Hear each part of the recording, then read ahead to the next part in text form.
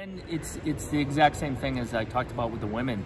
We only had 2 races outdoor in cross country as well last year, and with COVID, we weren't able to race in the fall. I know the men are anxiously excited to get out and run traditional cross country. We're really looking forward to the course down in Attleboro, which with the Providence Invitational is being held on. We've been told that that's a fantastic course, traditional cross country course. And then we're looking forward to the rest of the season, certainly coming back home on the 18th of September and running at UNH and hosting the America East Championship on October 29th.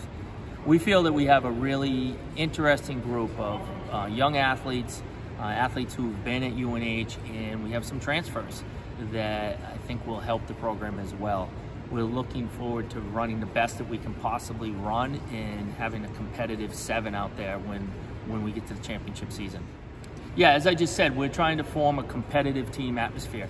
I think we've gone through this process before and that we've built the program up, and these are some of the most important years of the program to really develop that training and that culture of excellence that is needed to be a championship program. So I'm really looking forward to I think these young men are up to that task, and I think they're excited about cross-country running and running in general.